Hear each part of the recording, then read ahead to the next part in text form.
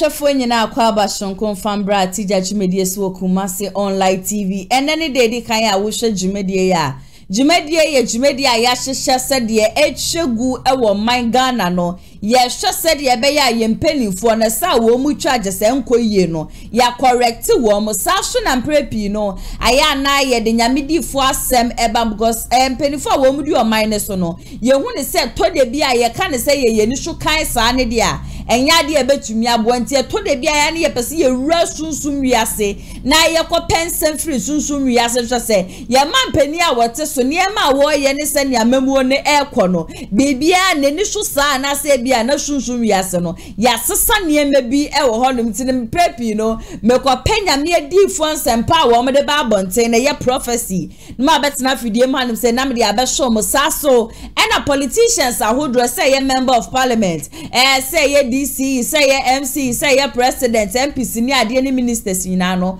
wo mo sema wo me de ba bonti a entwa yie no na ya so wa metena fidie manum se ne ma tutu bi e de amane nsema just wo me de ba bonten de o ye ade hwo ye nhwo de jimidi me boni pana baso na de obeya de hwo anye no na just fidie manum se me ne mienu ye chinyam ye papa enya sem ketwa kra me hye se ndani de kan a na wa subscribe to your channel no ede amame wa adinche bi so a na odi afa comment section na senso ede amame me number so 0557036109 wo video wo pictures wo audio so be say o send me news biara wo bibia ekosho mpotem a entwa ye no me hye se o de be send me wo WhatsApp wo be say me ho akwanya ne so na obeka me ho wo fidie ma hanim say ya de asa akwanya no me de ebe ma wo ton product bi ye mbon de ro so emfa ma woni jijumedie so ho oba so ba na oba so ya senso de a me pa cho frey no 0550623377 and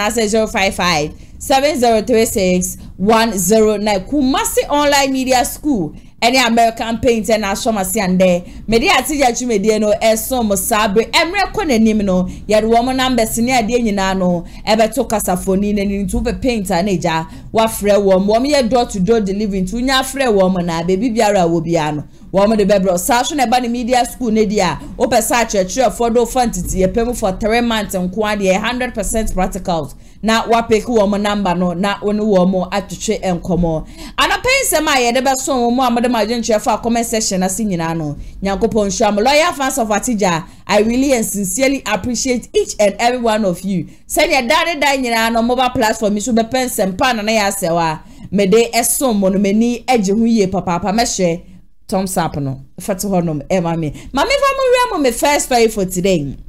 Na when you start Atija jumedie de nyamedi for ba kwa na ya so me wagidie wonimu most times when you prophecy ba say kim na no ma betena fidie ma no say dia be shom most prophecies or dia ba nyina no ye be ko ye nim no be hu na adem obeba be ka bibi ye fa ne si obe hu na amafo be comment section aso no mu twabo ne ade na so ye titi krom hanim say na prophecy a wo dia ba no ye be hu ane say abebe no ntina ye na me de ne prophecy say be shom a mesire mu nyina ye papa say ye nhwe ye unjini ndia utie bia na eja wetwem ko but let's not judge oso nyame na afre no nyankopon na de bibia adom no nyankopon de prophecy edom na endi kwansa wode hye no ho eye Ghana fo na wo so wode be hwom ye na na wa kire ne nti a nyankopon de prophecy kura ba wode hwom Ghana fo nyina ose asem no wode ba se de be ya Ghana fo nyina no ye kotodwenim ne ye bom paya ye be kai ni abom paye e de ama wo man Ghana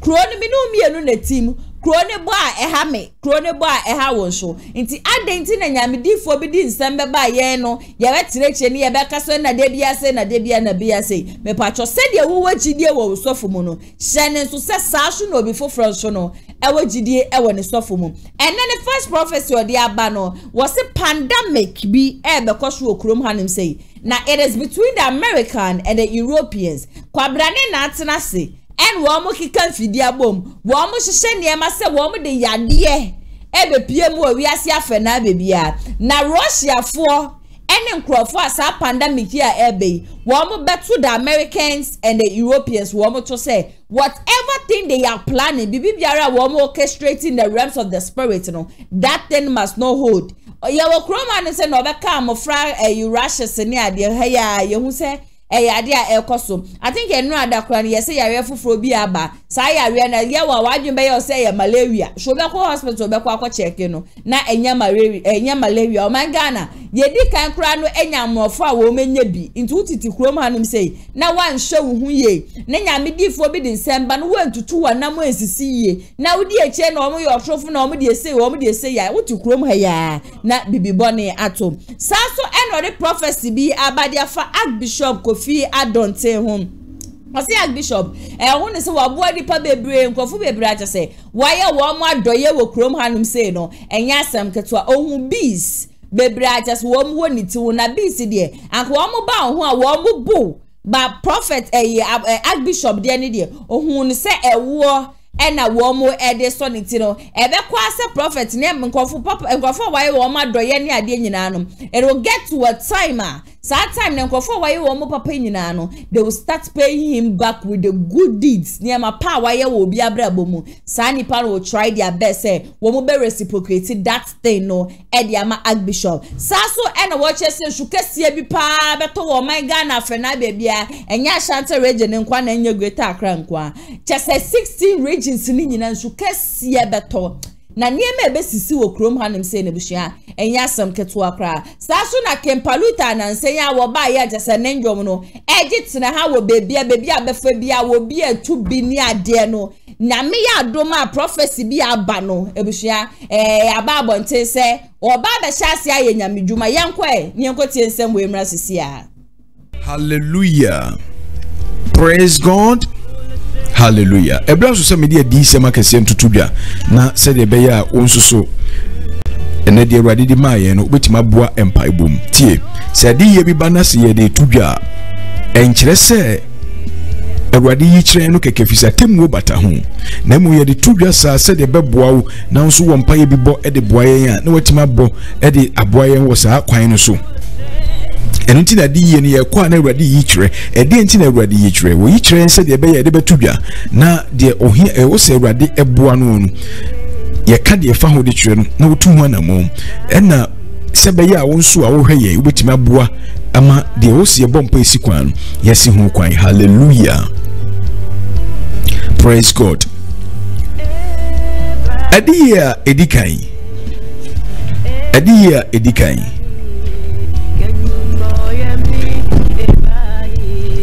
edikan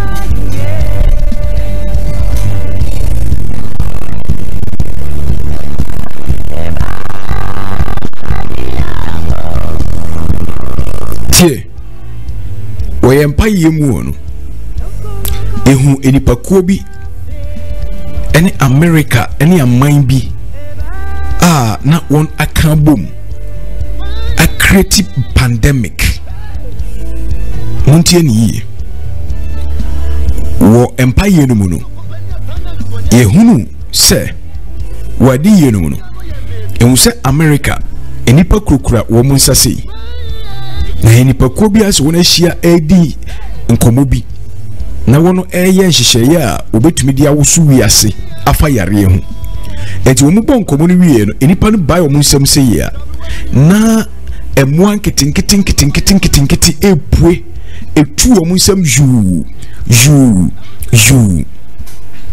na no na mebisa ase kire no se America ene Europe man bi enipa bi no wo mu a wamo ka bi wo mpa ka bom na won de yare foforo a ebe wo su wiase a chen de aba no won e de beba na me wuse ebra won gya mu a won sanum sa after meeting won gya won sanum se ye a emo na won afri won sam eba no won mo ba na Russia a reject emo no won san pia mo no e hye nkrofo so won san chi mo no hye won nsam ti adi ye no bio enfadi ye ni agromo kai se December yakobo mpaye no edadi se yesi afimu ayare bi beba nkwada so na ebegugugugu nkwada se mo kai mo se aba December last year ye prayer mountains ane ye wo ye last prayer mountains a ye de kobo mpaye de twato December mu no mo amokai no 2023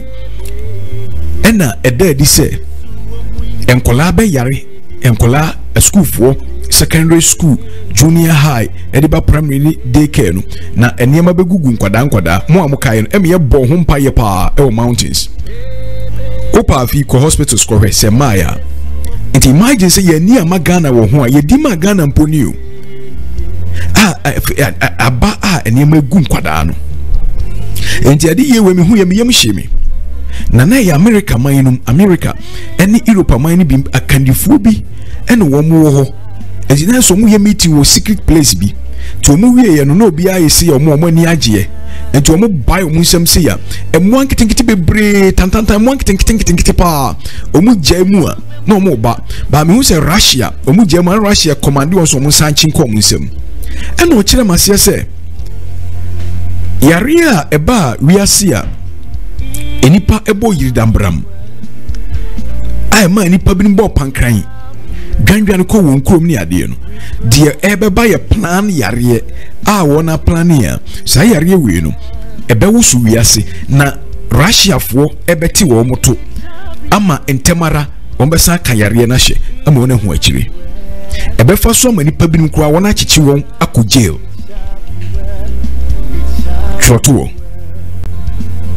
na ebe pie yare ne be pie wiase abe yare kase ehu a ebe kase we ehu che ba akono nipa binum na no no yo per what I saw in the revelation seni pay meeting America for abrofo na nkofo framan hodo so mo meeting no se ombe gya yare fufurum ento after meeting obi agya ne nsem se na mo anketenkete be brave en no de ye ni kyase kire me se yare nipa na ebe hye da create enti mu se Russia for no mwanu ntimi ntunko na Russia for commande na wo se samba no wo hye nkrofo no se o mu san chichi mwa no ena awurade honhom opagya megina wo no kire mase se saade no hu se Russia commande ye yare no be pagya Russia man no ebe soretia no ma be kamu nokore ahunu die fire no be kamu nokore na ebe ye akasakasa kese e won ni san nkrofo ntem ebe fa so ma nipa binom ya chichi won ama nipa binom akọ jail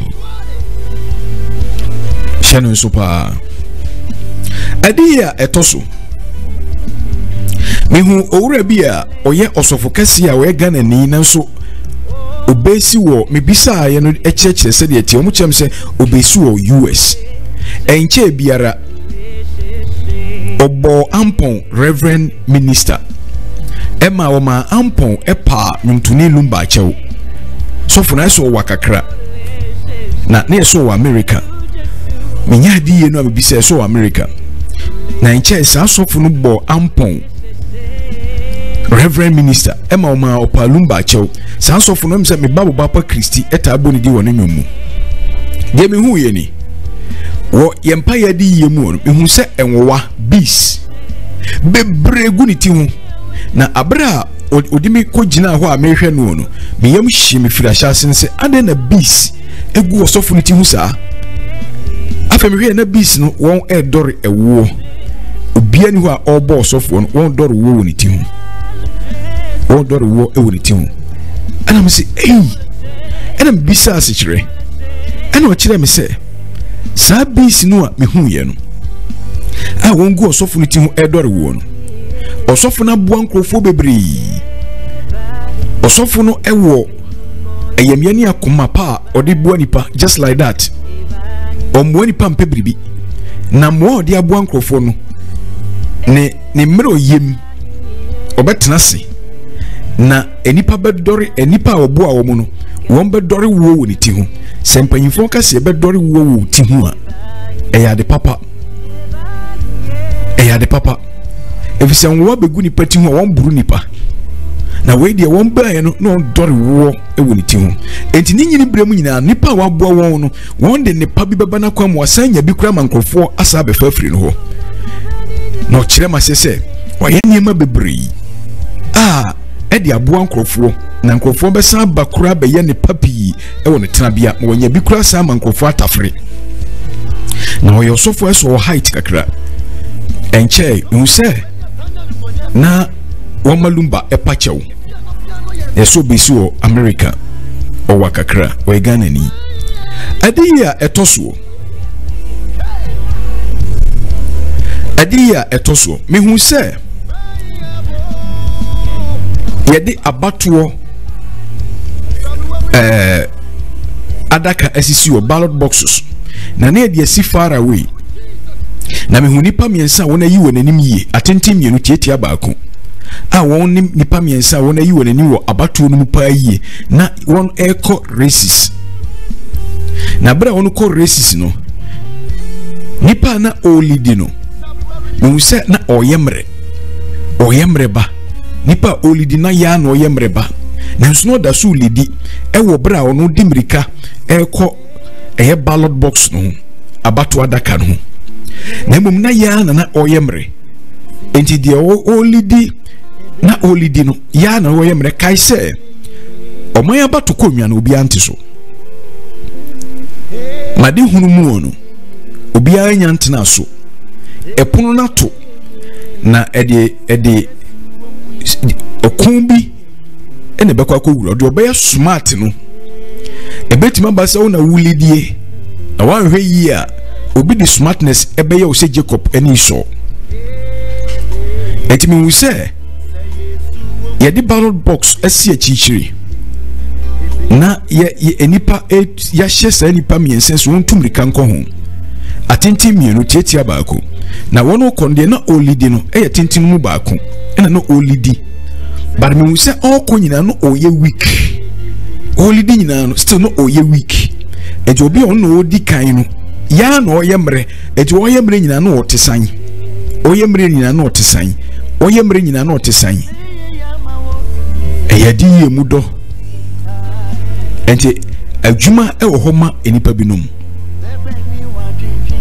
ɛfiri sɛ tete no ana yɛ mu bi kɔ school na me bɔbɔ me huri long jump ɛna me san kɔ 100 meters na me kɔ 4x4 me san bɔ volley because na me school captain me kura san yɛ chaplain me do SS enti etumrika no obi tumi lidi saa obo nse no ɔyɛ mmerɛ ɛbra wo yɛ mmerɛ nyina no obi speed up be san ho enti yɛde yie no mu wɔ no mehu sɛ abato adaka na esi wɔ no de na olidi no na ɛtentenu baako na olidi afɛ no yaa no na ɔyɛ mmerɛ yaa no na ɔyɛ mmerɛ yaa no na ɔyɛ mmerɛ ɔyɛ mmerɛ nyina na ɔyɛ ɔka kwam enti ɛno yɛ ade a ɛhu yɛ ade yɛ a ɛtɔ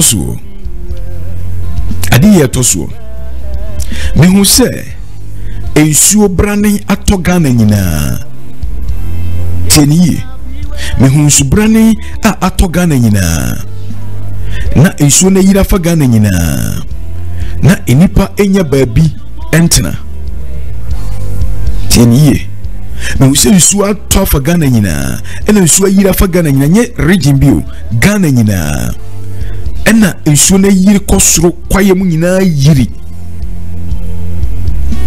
na miyam hyehyɛ me fise no de me gina bepɔ so ɛna wɔ kyerɛ me na nsuo ato so kɛse ato afa Ghana nyinaa ɛna nsuo na yiri flood no aba soro ɛwɔ Ghana nyinaa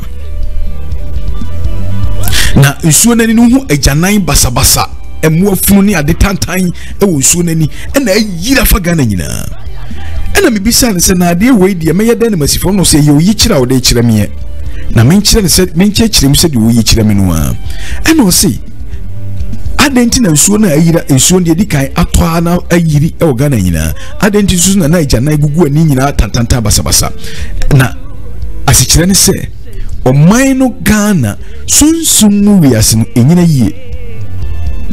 The country is not spiritually safe. The country is not spiritually safe, and the country is not spiritually sanitized. It needs cleansing.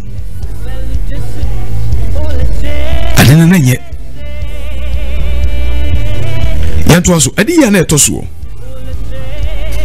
Adiya na etoso. Mehu se odi adifu a odi oman so. Odi adifu a odi oman so. Na oko dwumason bi ase. Na oko dwumason ase no de mehu ya ne se wa hyase kontokwa e dwumason ase. Na ebeye unprecedented action. No mamure mfi se the year 2023 onyankopon fa me so kasai se odiadifo de mo be keka nsem bia mo man no bu afu na manyo kuomfo kora baka na de no kasa sa na nsem no be ye ahisem obehia mpanyimfo ahemfo ahemane ade no be keka nsem ama o man no bu afu ma me hye mo kire mo so be call FM stations 2 ba kukumase ba konkran ama na ko keka nsem bia ma de abufu aba nti ebeye a mekọ ne nchen makoka bibi ma kire no nti eni ye eka kire mo obi o platform so nim ma bloggers you akra twitwa e de am confirmations nti de make am fa ni agro enu amu no sai ma meka kire won se na akandifu a edi o man so na hia e wo fidadam won se tetibere mu ono emu bia ye ne afika kra ye san free ahemfie ne ye san free ye abusuafia hodo no tetibere mu ono se na ye sifihia no e ho na yie ba ye wie bu nkunta ne ade ena me hu se na oman na mamu akandifo tim ena sunsun bi hya nsama won timbeka kyem so mbe kasa ebeye ya ne nyina we platform yi so last year anche na kasa bi hya ase ne ade me kyekire mu mbe kai ya enti ade a mahu ya me kai no me ka kosi so ama reference mu fani agro na every revelation comes with direction ade ye bi a eba no akwankyere bata hu ade ye bi okura na akwankyere ay kasakire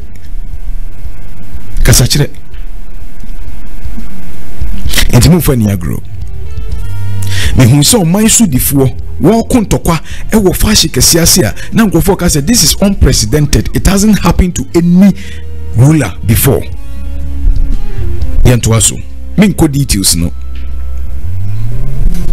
adiya etoso me san hunu o man su difuo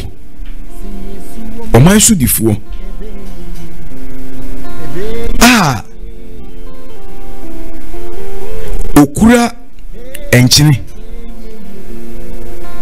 teniyo mehunu oman su difuo okura enchine na mehu sa enchine no okura no osa enchine no a enchine o se enchine boto no mo koto enchine free adane ade no ene mo amukotu enchine free wona eto enchine wo no mo se enchine ewo boto enchine boto no na ba ko ekura oman su difuo na osa enchine no a na odigu nsuom asutini osa enchine no a ensu a ewo ho a osa no otugu ensuonum osa no otugu nsuonum ena enchine boto no kwa na ekofom na osa no otugu nsuonum eti ohwie ni nyina gu nsuom hwe no wakana no awo ensuonum ahwe wantede ena mebisa se adentina oyi saade no ewo saa abebuka saa no mu kire me se ade na osa nchine di gu nsuonum na osa nchine gu nsuonum na wakana no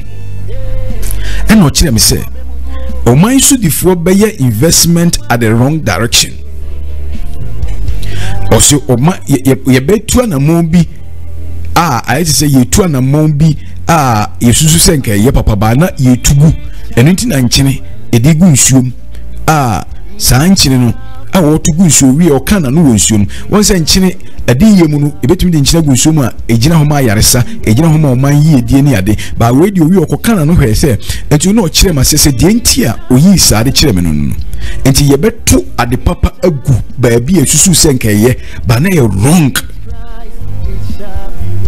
enti ye di ade papa bi ye be invest wo bibi a ye wrong direction no eno yi kire me yanto aso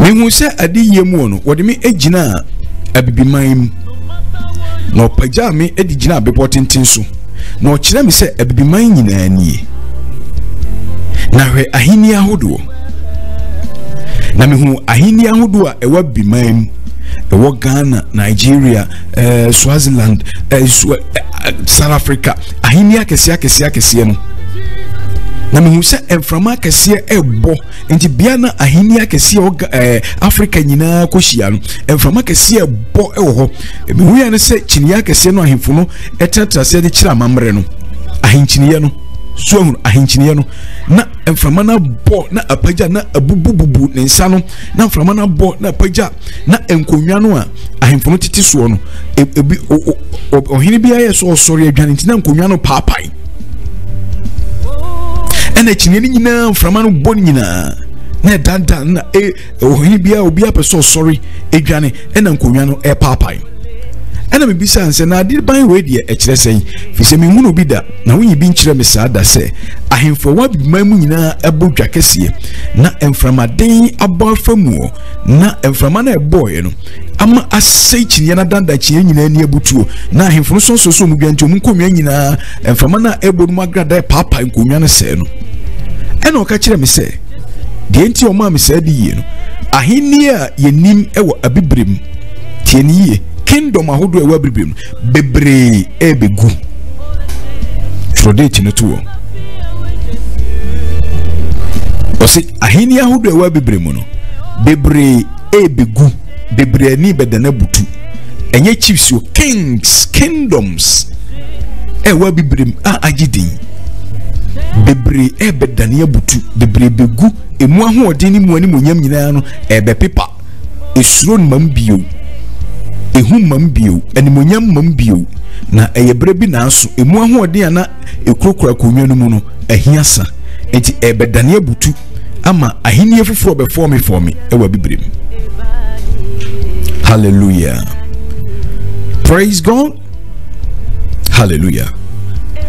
Afedi yenu mu no osan kire mi na omame hunu obi a wadi ade pen na opese obenya nkobesa di ade na sanipa no na okura kyiniye a nani age a wosere ena ohye shirt a yetutum ye short hand onse your long sleeves ena your short hand ba na ye shirt yetutum ana efeyi a nani age a wosere ena okura kyiniye na no yo nipa wadi ade pen no opese osadi ade bio na okura kyiniye de mu yanse scorpion asani fitie no abonensa no muntie ne yie abonensa no eti ebonensa no sa no ewura no won scorpion bo wa se de sikiki wo no enti ebonensa no sa no na oba ne nsem sa na ne wura fi no ho se okura kyiniye no enti ebonensa no sa ma ojai kyiniye no ena ne nsa no ho no ena o ne nsa no enti ma nipa nyina ba wo hwe ne nsa no ba na wajai kyiniye no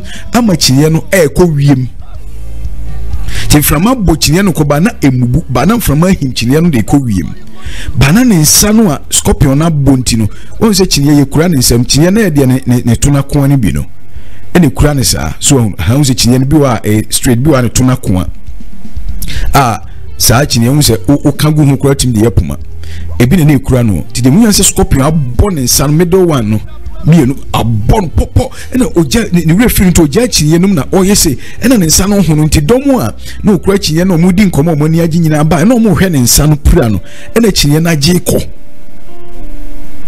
na he obi a wadi ade pen opeso san di ade yenu mu do yanto asoi nyumtuni bi a otonyum ewo man sanyum tuni no eni abrante bia otunum bia ketesia mesima foul one no aye sa osesa abrante na dimi pie muntie ni sa abrante se konti hene muntuni bi ogana konti hene sa abrante se konti hene na dimi pie mu se sanyum tuni no oyare no enyum tuni a waje award bebre enche ye no ni konti hene nyinya issues o wakakra o etuntum me se sa brantia ne yare da yare paso e wo hospital na maduru ho me koduru ho num no na oda ho a ontumi ntenase oda ho a ontumi ntenase na oda ho a ontumi ntenase na eni mfefo eni ejamfo a me hunyumtofo bi o makosra no ho ne yare na onfon ye nye yare na amana fon ba yare na kan ato wo hospital ontumi ntenase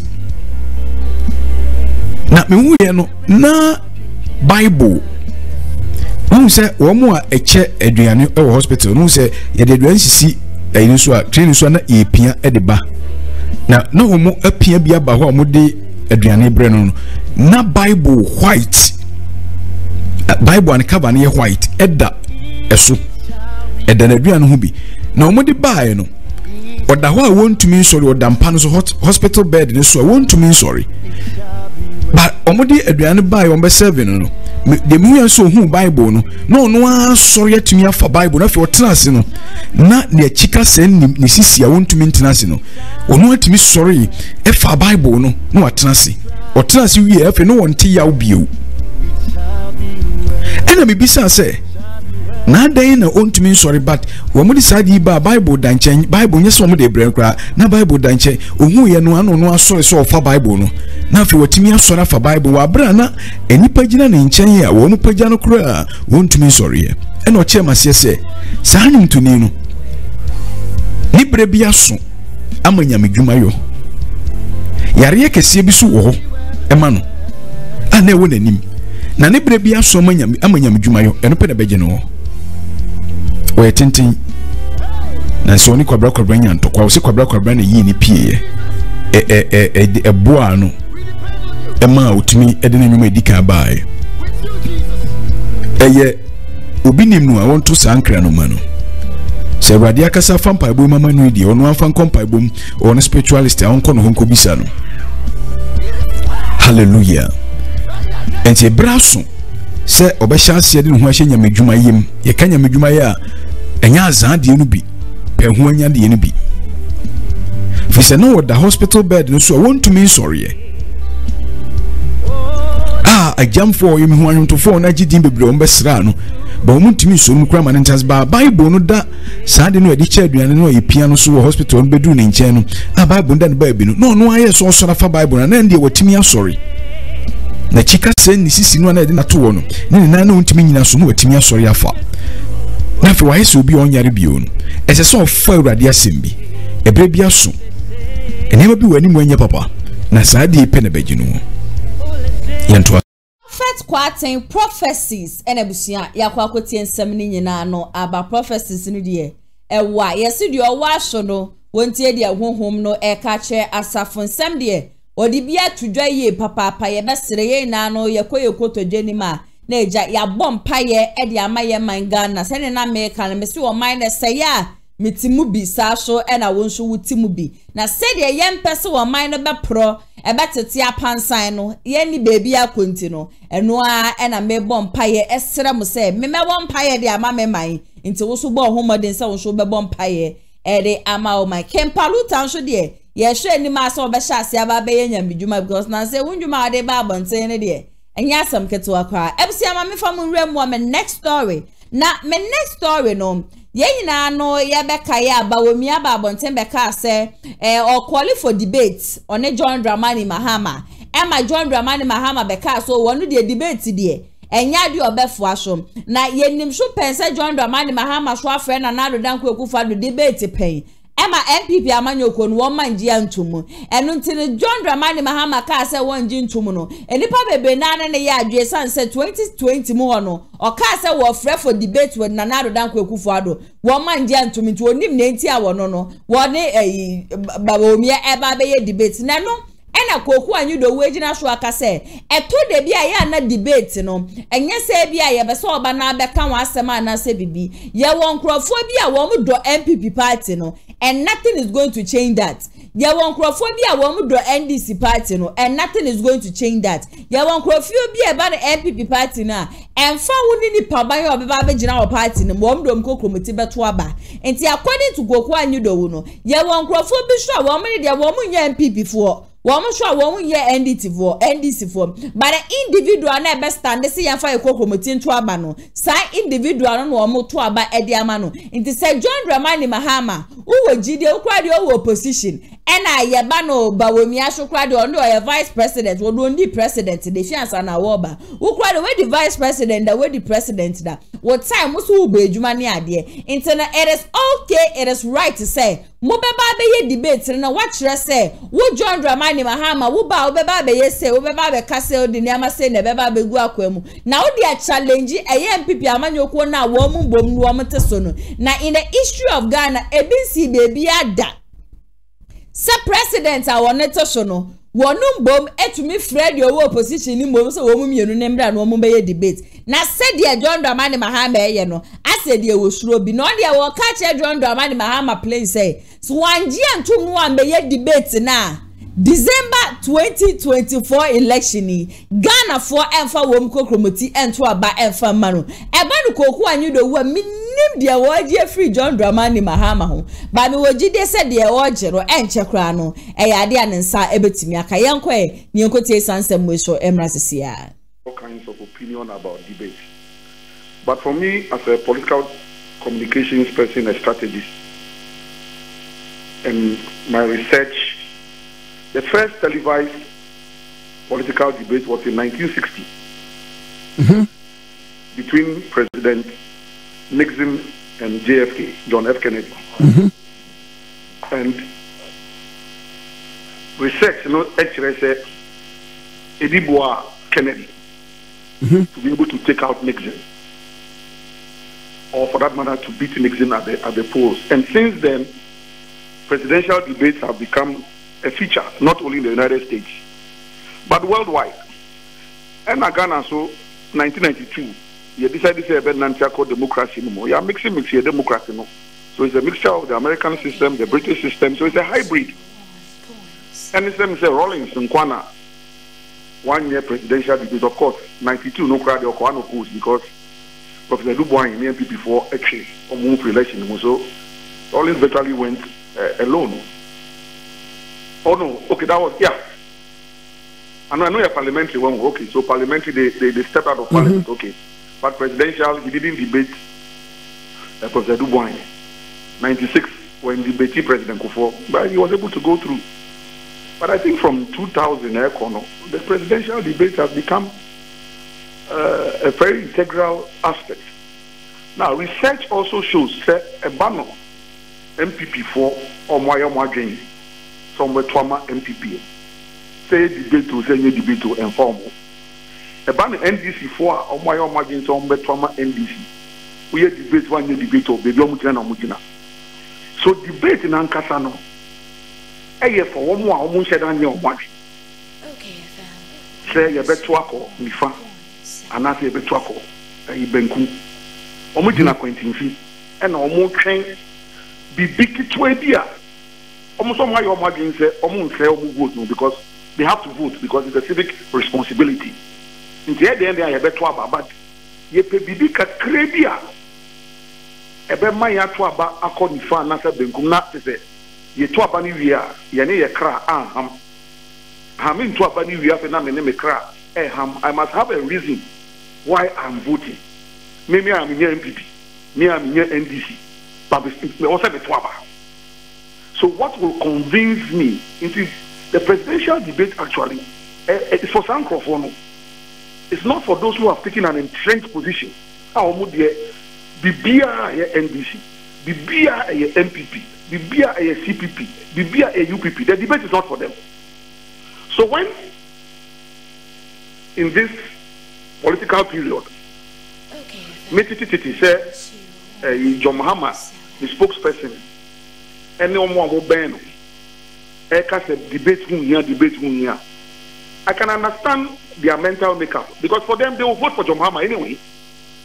So they don't see why John MAHAMA should go and debate. But Obia send me a information be Bakun a 16 September 2020 when the era Samuel Oku picture Babatua was say a Kufuado won't debate Mahama. MPP insists. Was the Bakusu by August 22nd, 2020 was a Kufuado will never debate Mahama. We are busy delivering. The then communication director. We signed back baby or day Abba say and also 30th September 2020 was a presidential debate being held on the ground Baumia to Mahama. Now was signed by Kuswaba and no. Mami, that is a sitting president who has refused to debate his main opponent. The dynamics are different. Okay. Yeah, the sitting president refusing to debate a contestant. The dynamics are different. What is happening now is that both of them are not president. Bawumia is not a president. Former President John Mahama is not a president. One is the current vice president. One used to be a vice president, transited to become president, was voted out, wants to come back again. It's the dynamics, no, any scenarios, no, any different. It's both of them. Young fan is there. After the Babebo are being I'm a Bikana Koso. So, Obi any advantage, they will need me also. Yen you know, free me, Babebo are being me to Mekano. It's why maybe we need race, no, and no come on here. And so, for me, from that point of view, look, it's a tight race. Nobody should take it for granted. It's a free ride. It's a very tight race.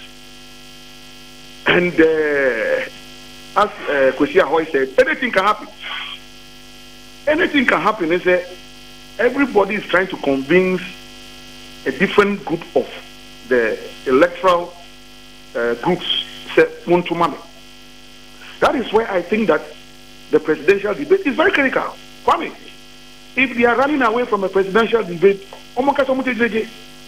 but you see, me, I have said it from day one, that I have never seen it before.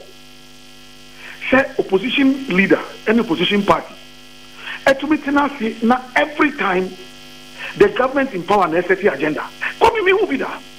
Look, 2008 by this time, when me. Master, my main come from what we cry. If anything, it's a Chino Achibu, the lizard that fell from the Iroko tree. He says nobody will praise it. It will praise itself. So my name in Kokomu, no problem. But maybe me 1 year. 2008 by this time. As director of communications for the campaign, wallah it alive. Mr. Say no, Mr. President Kufoni and Crawford, and in another in Crawford. They will tell you the kind of pressure Kokwanido was piling on. But said you can say that dynamics are different, you know. Now, Ebia Omuye retail campaign, and yet, as I said, with pomp and pageantry, this time around, meeting with the people, knowing their concerns. Dynamics are different. Retail campaign in Ukraine. Say about me a retail campaign. Say then Mahama well, that is up to him, but everybody knows that Baumia. And I mean, I was talking about the issue of agenda setting. Okay. All right. That at every point in time, John Mahama was elected on May 13th, 2023, right? Baumia was elected November 4th, 2023. Now nobody December. How do you manage to keep all these dates in your head? And every time I said, well, that is one mark of a good communicator. That is one thing they teach you in communication school. You see, this business of being a communicator, Kwame, and yes, utimi come bro for another utimi kekeke. Master, you been me school. You are trying who papers. You are trying who theories. We have read theories. And so when we are talking, we are not talking out of a vacuum. Say politics near here. We have. As I speak to you, I'm an accredited member of the Institute of Public Relations Ghana. Coming Tuesday, and the Tuesday, we are launching our 50th anniversary, IPR Ghana, 50 years of existence, 6:30 p.m. or Accra City Hotel or something. Anyway, back to the substance. So, Anamika said, when it comes to agenda setting, which is a key aspect of public relations, political communication, political strategy, and he said, the NPP has consistently been ahead of the NDC. Baumia has consistently been ahead of John Mahama since Baumia got elected on November 4, 2023. Mahama was elected 13th May 2023. Let me use my fingers to count. It's May, June, July, August, September, October, November. 6 clear months before Baumia got elected, John Mahama was elected. And you sat down and since Baumia got elected, Baumia has consistently been setting agenda. Now, Kwame, I was talking to a group of students on Friday. I was giving them some mentoring, and they were asking me the same question. I said, look, a lot of things go into voting. Voter behavior, Nankasa, up to now, political scientists have still not been able to put a finger on the exact reasons why people vote. There are so many reasons why people vote. That is why you are even finding, say, these days, rejected ballot papers are ranking third. In Tiebenia, either say MPP be first, MPP be second. or vice versa, NDC AD first, MPP AD second. Rejected ballot papers are becoming third. Not spoiled ballot papers. There's a difference between spoiled ballot papers and rejected. Rejected is a nipano akobu polling booth no, and one say ballot paper no they are two again. Why? Because people go there. Ebi awa ji obisi kaseme to ama. One koto a yesi in shobi be yiri afano. It's wakoto. But I said that say no. Yeah, I'm taking the money. I will go and vote, but I will destroy the paper so that it becomes rejected. But I voted. So per my conscience, I've gone to vote. Hey, but it has been rejected. The point I'm making is a lot of things go into the final DD. And he said, so I was talking to my students on Friday, and I was saying, look, what Baumia is doing, and I've said it consistently, nobody should underestimate it too. Because me, that's how I play my game. Now, this is a sitting vice president. The economy is challenged. No two ways about that. There are issues to do with the economy, the currency, job creation. But when the sitting vice president throws the challenge to the opposition leader, and you know why he will do that? Because you have a record as president and as vice president. You have a certain record. Now, what's the argument we be say? Take it, Yadima Mampenino. One in vice president, and in another breath, no, Ubetia or say, my way as vice president. It is a do baby now because okay, mercy be a coso na and no dear man can't yana a shink of Wasuka can for to say, what is happening? When I listen to the current vice president, I've never heard him say on government and after on mercy. What his advisors I want to believe. And I would have done the same thing for President Mills. And I did it for the same thing for President Mills. It's part of a communication strategy. When you go out there, champion your credentials. Don't talk about the negatives. Champion it's part of the strategy in America. Oh, okay. Yes. Kwame, why should he go and spend his time talking about the negatives? When he believes he has positives he can speak to. Why should he go and talk about the negatives? Let others talk about the negatives. Fine. It's like, you see, if we have kuku, or see the Odidi na temno, and maybe and because almost for an offer of money devotion or fire anymore. Almost devotion on a sebo, because the woo kuku, when you mean your and one vision I mean 9 years says, I will name once is that. Quiet Munano, and he finds a baby better in a while. Almost in the morning devotion, almost and the man didn't numb the whole day. And man didn't numb quiet Munina.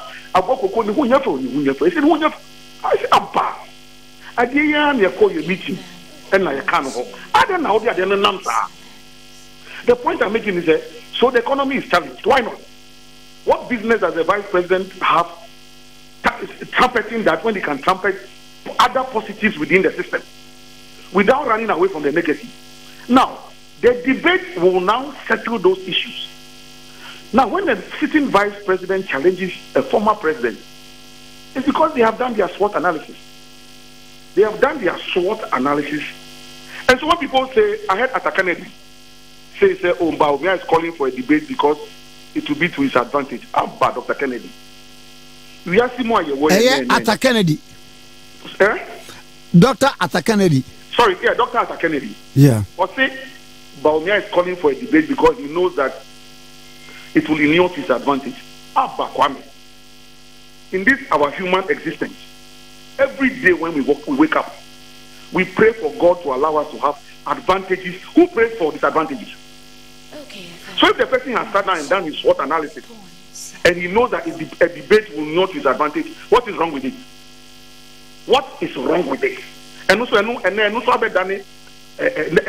will not his advantage, so ignore him. As a Napodia and Nanui, or a Nanoko Pie, Tuesday, Nano Pie, Wednesday, Thursday, Friday morning, there was a resurrection. So, Wednesday, Thursday, Thursday, second day. By Friday, he had apologized. And I'm hearing people say that, oh, why did he apologize? Amasa, Muslim Nipano, arrogant. Musi oya humaso oya hantain. And people swore heaven and earth that look Napu, he will never apologize. I heard it, I read it, I saw it. Now the guy comes out, or the man comes out, in all humility, and says, I apologize, and he uses the word sincerely. Sincerely apologize. Kwame, I remember President Mills, next week by this time, shall be remembering him, and State of the Nation address, it's 2011. For some reason, he forgot to acknowledge the presence of her leadership, the Chief Justice, Justice Theodora Georgina Wood. I don't know what happened. Immediately we left Parliament. He himself realized that, oh, Koku, what happened? I can't. But then because even the name was there in the speech I had done for him, for the people he must acknowledge. The name was there. Ebani saying, as his spokesperson, I said, don't worry, I'll organize the media and explain to them. You know what he told me? Osikoku, it's not every time that you speak on my behalf. Organize the media for me. I want them in the office immediately to get to the castle. I will speak to the media myself and apologize to the nation and apologize to the Chief Justice. I did it inadvertently. Let me apologize myself. I am the president. I made the mistake. After I finished, you can run your communication plan around me. I mean, the moment the president apologized, I'm sure if I had not mentioned that matter today, 99.9% of Ghanaians don't even remember that issue because it killed the matter. Baumia, sorry, Dr. Opokupempe, he didn't allow his spokesperson, Titi Bwaku, to take charge. Or say me myself, Napo, I apologize sincerely. And people are saying, oh, Wakandida. Of course, Wakandida. Bible, no more. Omufa jantreni bano koma Jesus Christ. Why she no be some? Obi a on fum da obi a on nye boni dan. Muntu bombo mamena. E ho an obi a ja ne bo ofem. E no muda ne omuchi no mokwe na Jesus Christ say, me oboni a chawo. Go and sin no more. So Napo made a mistake.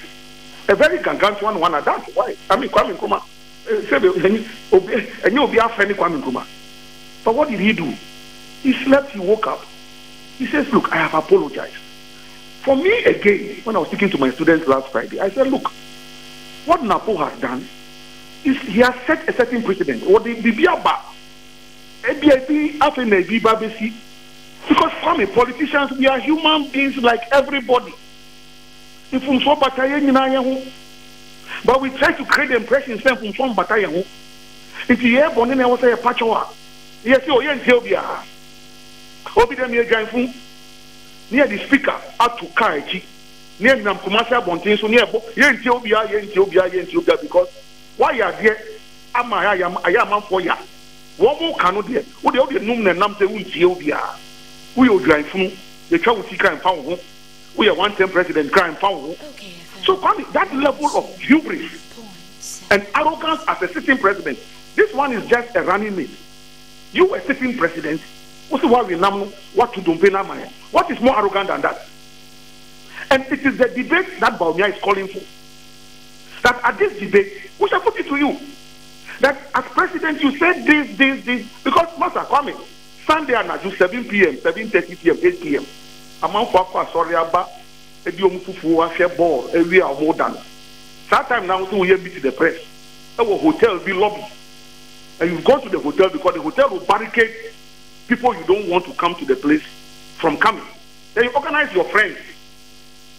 And I heard something like that on news file on Saturday saying that question will be sad Domhama.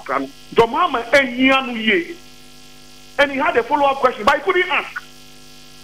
This is something Ladi Ayeneni on news file on Saturday.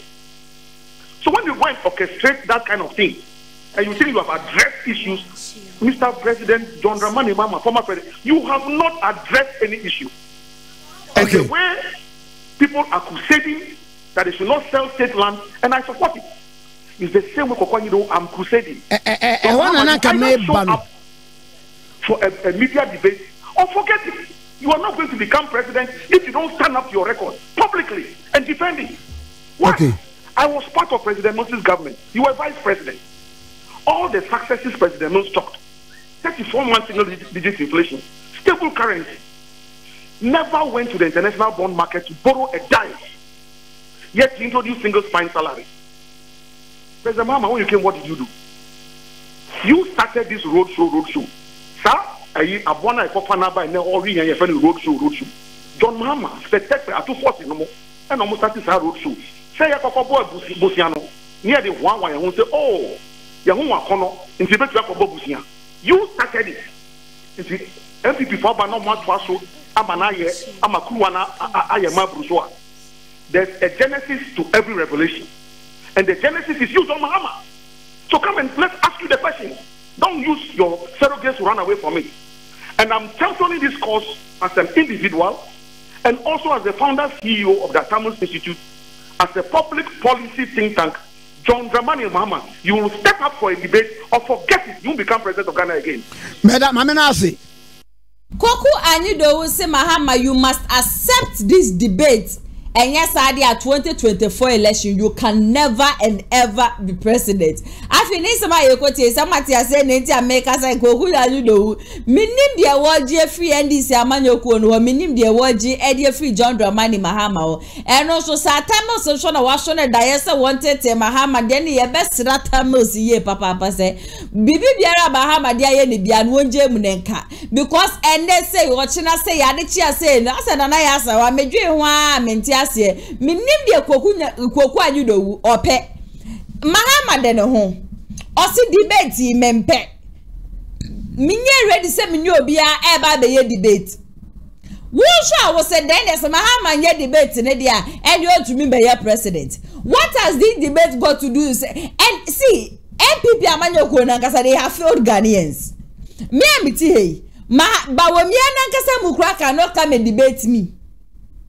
The only thing I met to me I can say Mahama buy a president pay and Abraham Mahama buy and baby Mahama do my Ghana could do ye nebia MPP amanyoko no because of COVID-19 Russia Ukraine war near deja one more day chile say ama my Ghana yesika sama basa bibia boye di wokroma ebia eno na MPP amanyoko no begina show akase wo di defeat Mahama but this whole debate no kwan.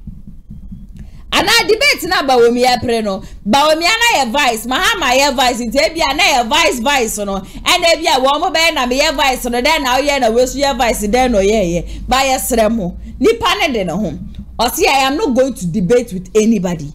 Nobody can force Mahama so woni obi mra me ye debate koku anyudo aya menye sa I don't know that should be so the same thing. We see a letter head the bini adie and a Mahama D was shown a party in bomb logo wofum and until Ubuefu say Mahama yes submissive. Mahama can never be president. But then the yanka say upon with your NDC party mu. Koko anyudo. Better than this amanyoko. Woman ma bonten because woman pamo. Atamo say na udi de chi we free mu. Accept that and move on. Okasebia so no matamos de dia want to me o enu ti na mi bisa say is it say tamos abone pa na say anadwobia no ya na tamos be so ne daya said ye koku anyu do usi for pochero home. I can tell you for a fact that this man he was loyal to Atamos cause hey boy eya sam ke to abushia ma me fam remo me next story na me next story no I think over the weekend no and Matthew Opogu Prempe, Okopiemu, Central Region, Okopiemu Honom, Wakoya Papa Kantanka Honom, and you could do Komo near Dema, Kantanka Kwane necessary, near Denam Hunam, so wow. And yes, my husband is progressing. Kakakakra, Namia Domebedru Honom. Now, Dennis Miracle Abuaje. This man is called 1,000. Hey! I ran to the bush wash you. Nebus was papa. In fact, say MPP communicators in no better say Dennis Miracle Abuaje. I am sure say anka niema Ghana fo nyina dia wa yedi we yemu efa MPP aban no ho no anka niema betimi aba fam de bia me ka se ba na NDC amanyoko na they have the men nipa no ubetumi ho sa Sami Jefi kepa Sami Jefi chantro na so se de Sami Jefi besifo emie nani be mia no ho aka asem no se bia wa wanya research ni ade otiechi abeje Sami Jefi e Canada Kroma say ne wo na John Dramani Mahama be meet with the press. Now eba no free senior high school na. Sisi anu be akoduru no.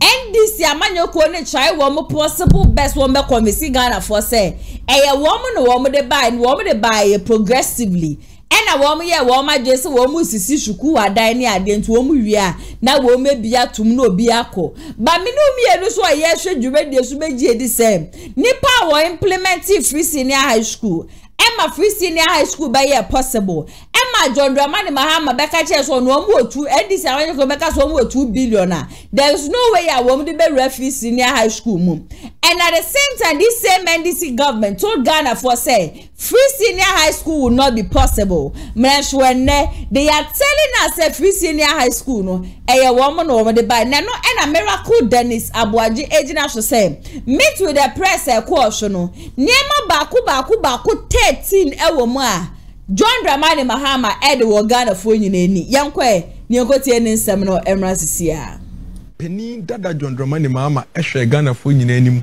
ehwe camera mu etena media fo nyina mu ka che say ono na ban ene de national health insurance e buy ono ene ma Ghana ye health insurance ye we ye national health insurance o man penny dada John Dramani Mahama etumi bie na no e kasa on the next chapter yen diatem yen kasentia Penny yen kasa kasentwi de bia asem no da no ene ye de to ye behwem na ye bisa se anya bia asem no ka che media for no eye no kre ana ye no kre mese mo mombo video ne ma metiawa na ye mbra issues na so dia o man Penny dada John Dramani Mahama e ka che media for no enie even the NHIS NDC started the pilot in Damango and Nkranza for the NHIS. Implementation started in President Kufuor's time. But what President Kufuor introduced was a mutual health insurance scheme. And so your card, your NHIS card, allowed you to access health services only in the district in which you were registered. Today's National Health Insurance Scheme was introduced by Professor Mills. He changed it from a mutual district insurance scheme to a national health insurance scheme so that your card could access health care anywhere in Ghana you go. Enti se ene utifie na utse former President Mahama so ono na ban ene ma Ghana health insurance national we mbehyew. Under normal circumstances we nkran ya asemanka ye be chechim ko bia ti wo Ghana ha bia nim se o mampani dada President Kufuor ni MPP aban and the national health insurance buy baby for Mr. Mu after the year 2003 I share national health insurance as e wo my way mo na ye nuanum bia dey o mba beto aba in 2024 ne bi nkro ho afi na e ba be o medi 2 years e bi nkro afi na o medi 3 years e bi nkro ho na ye wo mo ye nti wan hwe a no o hwe o mampenda John Dramani Mahama program bi nti wagye di se ampa NDC are buying and a man national health insurance here national, and that is why we have to explain. That's why I keep saying, say Gen Z for Intia na mebro, Gen Z for Intia. Say ye Gen Z for now, and can some ni na de. Omo makani ni obi anim, but Gen Z for Inti esi church mu. Na omo so omo nya abakosem no omo tibi. Na de ma Gen Z for come na ye de say omo no o church asem no mu wi a, omo nyina ekura afidie bi. Omo atumi kohwe, etwe se de a wo ka no, e no kra na ye no kra. But it's our trail one koso na a moment near day a DH. And son of meba or Penny that dance more kind no cray woman no cray him crown. You see, there's a certain contradiction be 5 years as winner or buying on one side because I did not cassette here on no one no side a day or the buyer. Answer na meko hano. Let's establish the fact. NDC never introduced NHIS. And they never made NHIS national. Obampeni dada John Ajekum Kufuor in the national health insurance about my way mu ono ne etete national health insurance bedum pempe so a edui NDC for ba be mu no omo amfa ade soronku bia meka national health insurance on except the legal framework omo mpanin kufo sha ase a when we 2009 ofia ba mu. That is all. NDC added nothing new to the national health insurance that was in existence before they came to power.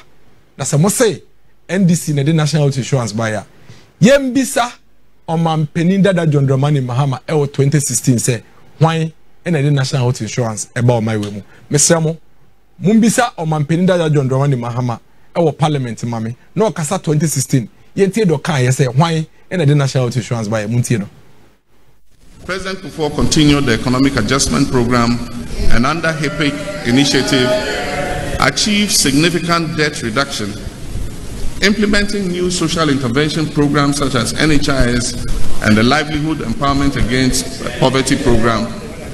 He passed these on to President Professor John Ivansata Mills.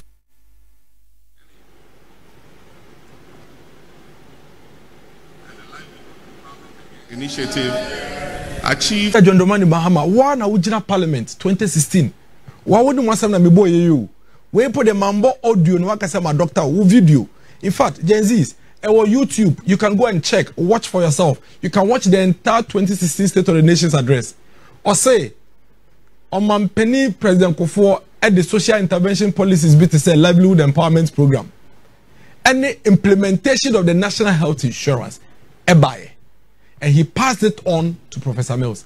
How can you say that Professor Mills and the NDC are the ones who made the health insurance national when you yourself had already told Parliament in 2016 that the national health insurance was implemented by President Kufuor? How?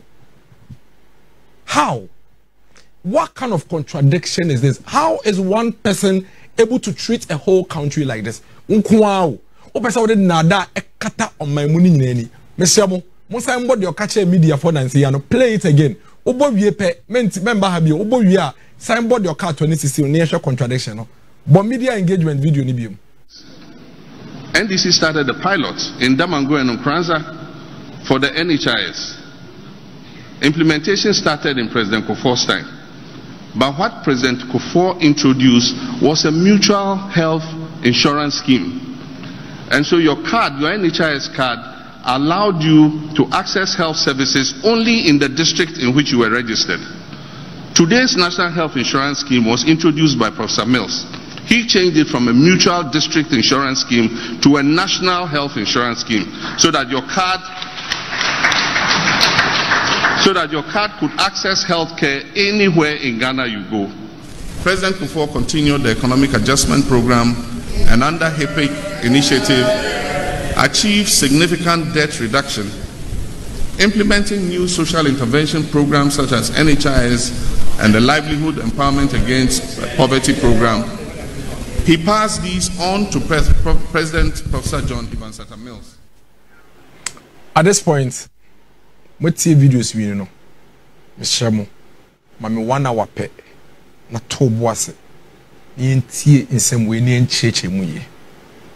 Omampeni John Dramani Mahama edika kache Ghana man in the year 2016 when Parliament say Omampeni Kufuor implemented national health insurance scheme and passed it on to Nabain. 2024 Omampeni Kufuor das wo ho. Mpenifo ye nyina ebi nkro Parliament omo das wo ho. O say be kache and say what Omampeni Kufuor did was not national health insurance. It was district mutual health insurance scheme. Now NDC are buying a money and national what we have today. Answer na meka sakano. It's a lie. It's an outright lie. Ayentro. The okano ye nkontompo. Omampeni Kufuor health insurance ye won in its current form ni nature pepepe ono de buy. NDC omanfa bibia amba. Omanfa bibia nso anka ho. Osanso kan say omo buy no mo pilot say district mutual health insurance scheme e wa Damongo and Nkranza. That is what he said. In fact, or say, sa pilot no krano, it was way before Omampeni Kufuor. Into NDC first under Rollins, according to him, Omo implemented district mutual health insurance scheme. Ewon Nkranza, ene Damongo. and on Mampeniku for be converted into district whatever, and almost be the national, and also you intro, and you no crack to our secret enim. Me, a summer meaning in us, men come was them. Menyaka so transfer. Follow me on this journey. I'm improving. Shall say when Dino Creba could say a man central for no. I district mutual health insurance schemes are ne woho and sana aban on Mampeniku for Ebabeye. Your friend is saying health insurance na Ukraine is no. In fact, between 1992 to 1995, na the only way war in existence is the friend of community health insurance schemes. No, and yet even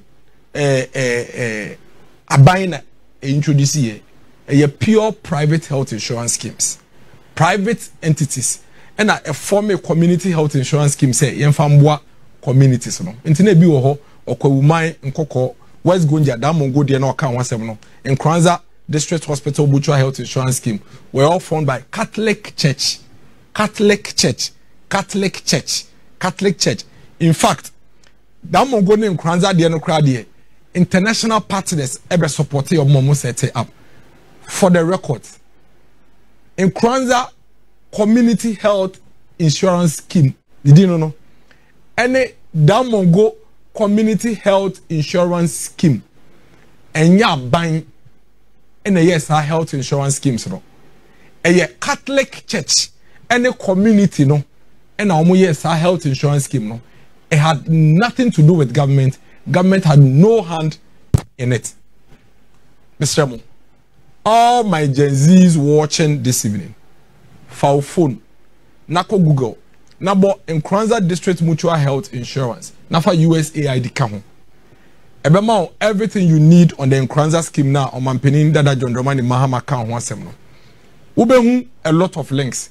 With the first link ebeba an external evaluation of the Nkranza Community Financing Scheme. Be our first link no.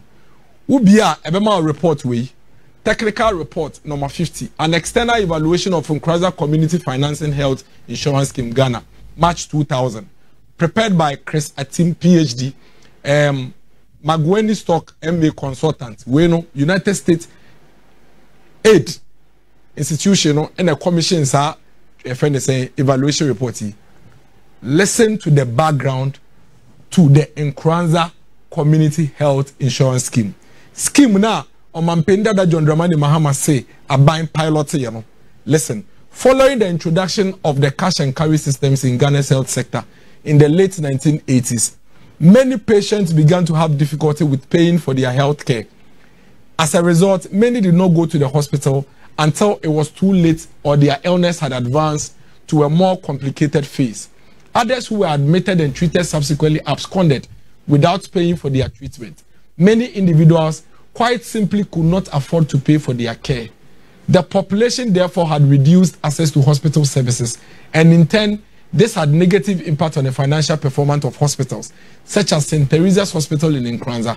The idea of starting a health insurance scheme was raised at a meeting of Catholic Church Hospital administrators in Sunyane in 1989. The idea itself was inspired by the example of Bwamanda Hospital Health Insurance Scheme in the former Zaire. Approvals for the pilot project in St. Teresa's Hospital and Nkranza were obtained in 1990-1991 under the leadership of Dr. Eneke Bosman, the then administrator of the District Medical Officer of Health in charge of Nkranza.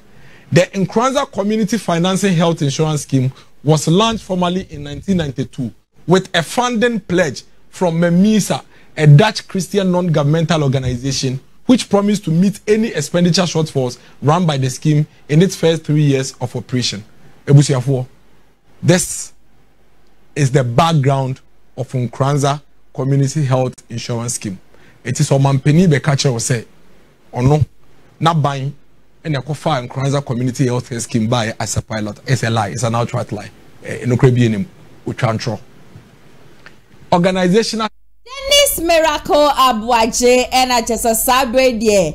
NDC amanyoko no John Dramani Mahama meet with the press and sama wodi tu dwano wachiche ni nyina mu amagana fo nyina no ate ebsia ha na mbema me kwan na ensama me de beso mo na me de ni nyina beba na wie ye me de ene nana ya se wanwumeku a wo mo sho mase ande Media atija jumedie no ebeso mo eye Kumasi Online Media School ane wo so open some cho school pon wa cheche fo no wodo esa so wa bochre dia fa oba ne bra de Kumasi Online Media School na wo mo fa ne fantete ye pemo media courses ahodro na ena wo mo ye e wo fidiem hanum say graphic design, TV and radio presentation, DJ and MCR, drone shot, social media, video and audio editing, camera handling, TV and radio production, journalism, say ye tree news, say ye brofu news, ye se bra, na ye fan titi ye pem wako school da wunko school da we JHS, SHS, university, and as a tertiary institution bia,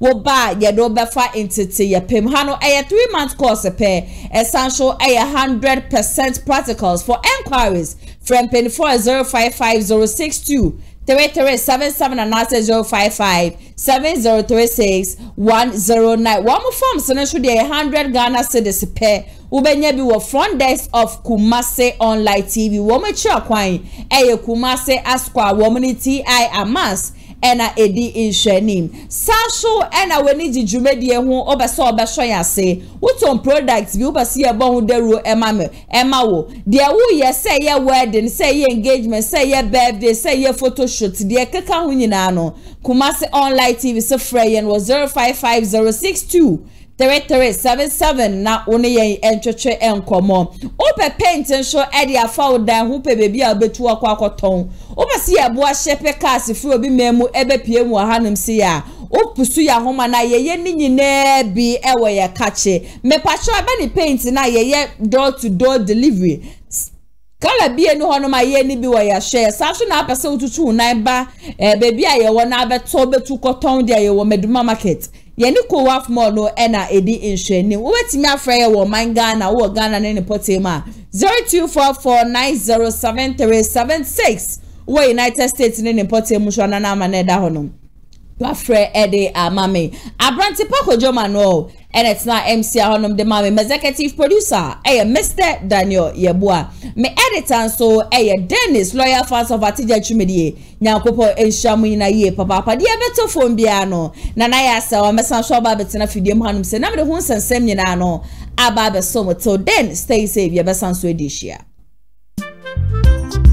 Amafwe Kumasi Online TV production yaba ne de na yaba ye de equipment ekukudam ana ye de aba se eye camera de enam wiem de nam fom de enam ensuom ni nyina ye wo bi e wo honom a TV production yabo a hu ye pa se wo ye dwumadie bi ete se wedding eye engagement and sorry ana schools se wo ye seminar bi na pese betwa ko all the social media networks no so e de amaw ye ni ntotonsa na fre eye Kumasi Online TV production for na yamra na ye dwumadie ne Kama fe a ebo no eda from pa the production so the sound quality video quality ni nyina e wo soro wo pese wo hu ba bia wa ye wo Kumasi eyetia media opposite one ma anase to nsa ne frɛ wa homa trufo so 0550623377 Kumasi Online TV production ye demufua e wo Kumasi kodua mu